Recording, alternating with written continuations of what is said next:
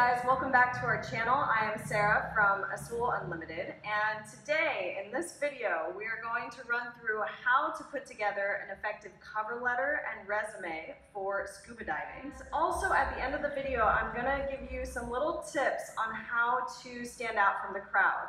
You know, dive shops get a lot of resumes, so you really have to put your best foot forward in order to have people actually read your resume and consider you. So first things first, the CV. You want your CV to be really clear and straight to the point. So let's look at the basics. You want to start out with your full name, contact info, so that includes email or WhatsApp, your nationality, your availability. I also like to put right at the beginning of the CV what languages you speak. If you only speak one language, that's fine.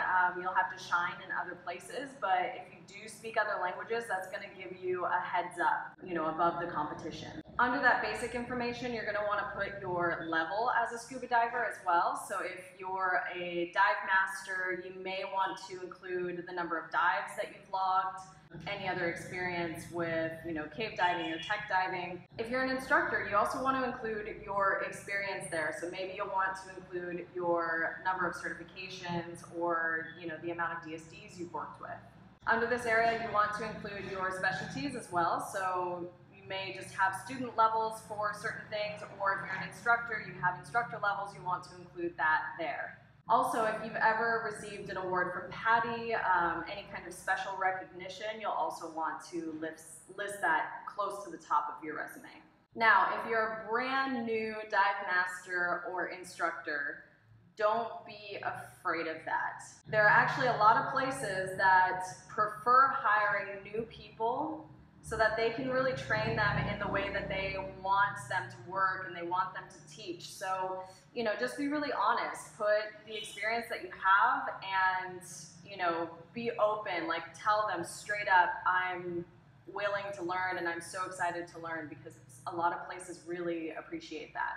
Right at the top of the resume, with all of this information that we've talked about so far, you also want to include a photo.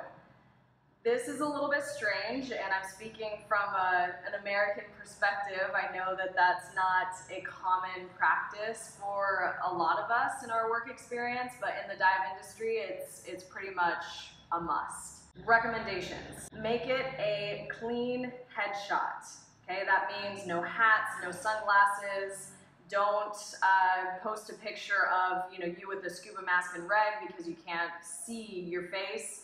And I really recommend, like I said before, a headshot. So just the top, this portion of your body. Sometimes we get photos and resumes with people, men just in shorts, no t-shirt, women in bikinis, and it's just not, to me, that's not the professionality that you want to give somebody, especially as their first impression. Also, big no-nos: do not have cigarettes or beer or anything illicit in the photo. I know that sounds stupid to say it, but we've seen it. Below your basic information and your certification levels as a scuba diver, you'll also want to include what kinds of studies or experiences you've had before coming to the dive industry. So if you studied at a university or you have special skills, you're going to want to list that in, other studies or experience. As for work experience, you really want it to be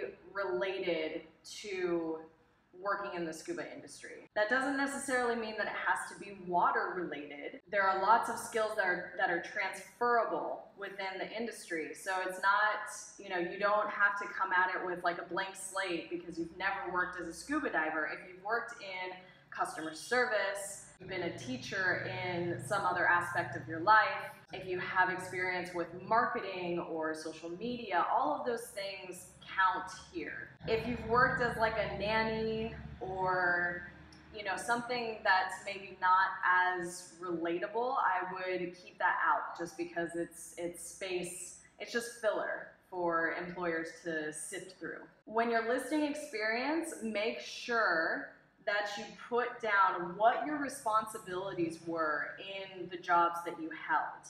Okay, this gives us as employers a really good idea of where you're coming from, what kind of responsibilities you've had in the past, if you're somebody that can be relied upon. That's really the important thing that you put in there. I don't really care about your job position because a title is whatever. You can assign yourself whatever title you want, but seeing what you are actually responsible for gives us a good idea for what we can expect of you as an employee. Now, unless you have a wild amount of experience in the scuba industry, you really want to keep your CV down to one page. It's possible, trust me, and you are going to have a better chance at people actually looking at your resume and reading the whole thing if it's not 3 pages long. Finally, the last important detail is that you make sure to save your CV as a PDF so that when you send it in email, the formatting is the same for every single person that's opening that CV. If you save it as a Word document, it's very common that the formatting shifts and then it's very confusing to read your resume. Basically, you want to make it as easy as possible for the person receiving your email to see what you're about and what you can offer the business. So don't make them work for it. Make it super, super simple.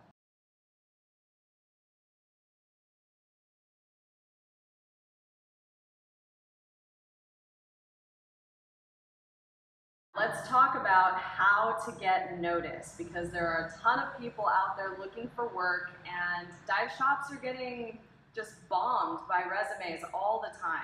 Too often, people write one email, one generic email, and they just put every single dive shop that they can find in an area. They just send the same exact email, boom, boom, boom, same thing over and over again. Although this may save you time in applying for a job and really, getting your resume out there as quick as possible because you're really desperate and you want to find work, we can all tell when something is just a copy-paste send. It's super, super obvious. Even if you change it, Dear Sarah, like if it's coming straight to me, Dear Sarah, boom, I can tell, right? All of us can tell. So if you want to get noticed, take the extra 5 to 10 minutes, go on the dive shop's website, go on their Facebook, their Instagram pages, find out, YouTube, any kind of online sources that they have, and learn a little bit about their philosophy and what they represent as a company. Then the big selling point is writing about that in your email. You say, Dear whoever, I've been following you guys on Facebook, on Instagram, I've checked out your website and I really like what you guys are all about. I feel like if I were a part of your team, this is how I could contribute and really help you to achieve your goals of X, Y, and Z. Please check out my resume. I would really love to be a part of your team. By doing something as simple as that, it shows us that you've actually done a little bit of research. And that alone shows that you're not lazy. You really want the body of your email to be about how you can help them, right? That's the big selling point, how you as an instructor or a dive master can help them or to represent them in a good way.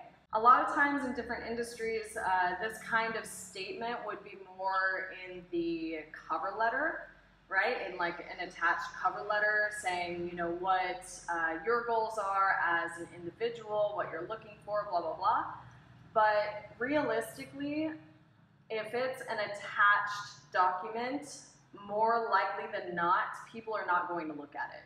So make your cover letter the body of your email and attach the resume below. Therefore, if the body of the email is going to be your cover letter, you want to make it really clear. Again, how can you help them to grow their business or to achieve whatever goals they're looking at? You also want to state what you're looking for. So if you're looking to advance yourself professionally, maybe work more with dive masters or teach more specialties.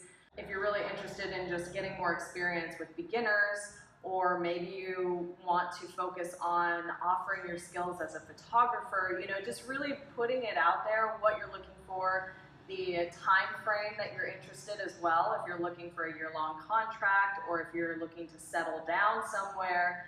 All of that can be included in that email. Another big point, you want to be persistent.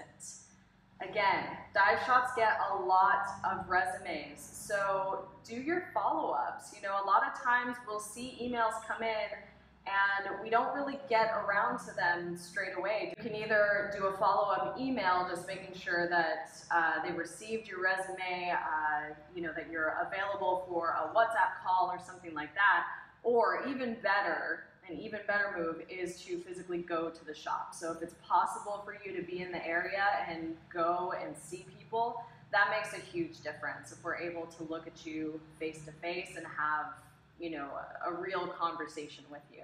By being persistent with this, it shows future employers that you don't give up easily, right? That you work hard and that you're motivated to get into this industry and to work hard here. So that really shows character. Scuba divers are known to be really flaky, so the level of professionalism that you can exude in your written word, via email, or, you know, talking to them on the phone, that's going to take you really far. We always tell our instructor candidates that, you know, as long as you can conduct yourself in a professional manner and be reliable, punctual, all of those things, it's really possible to make this dream a reality, having a sustainable life as a scuba instructor, just because you will be able to, you know, climb the ranks within dive shops relatively quickly. So I hope that that was helpful and that you're able to put together a really killer, simple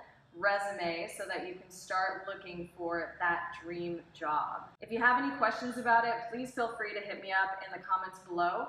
And other than that, hit that subscribe button for more videos from us every single month.